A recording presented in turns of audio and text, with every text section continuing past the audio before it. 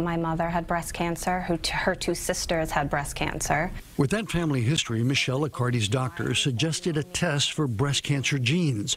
It came back positive. When am I going to wake up and find out that I have breast cancer? So I decided, because I have two twin 5-year-olds at home, I'm a working mom, I just thought our best option was for me to just have this double mastectomy. And Michelle wanted breast reconstruction, but after mastectomy, there's often not enough skin to create a new breast all at once.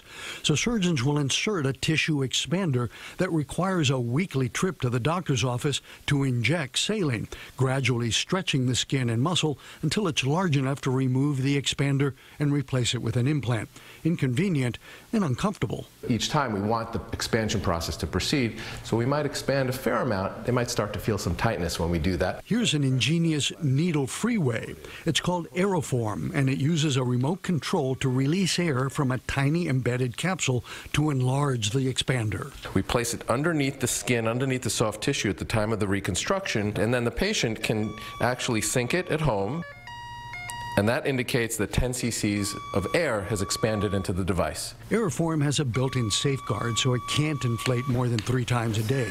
Because it's gradual, it's more comfortable.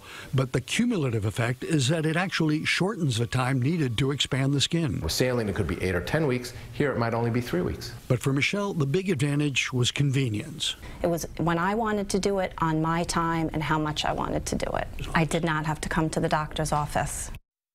And Michelle had her final reconstruction done just 2 months after her mastectomies. For women who opt for reconstruction using implants, and that's the most common method, pretty much all of them could use the air expanders instead of the saline injection ones. And in most cases, the Aeroforms are covered by insurance. And Dr. Israeli pointed out there are, of course, other reconstructive techniques using your own tissue, some other ways to do that.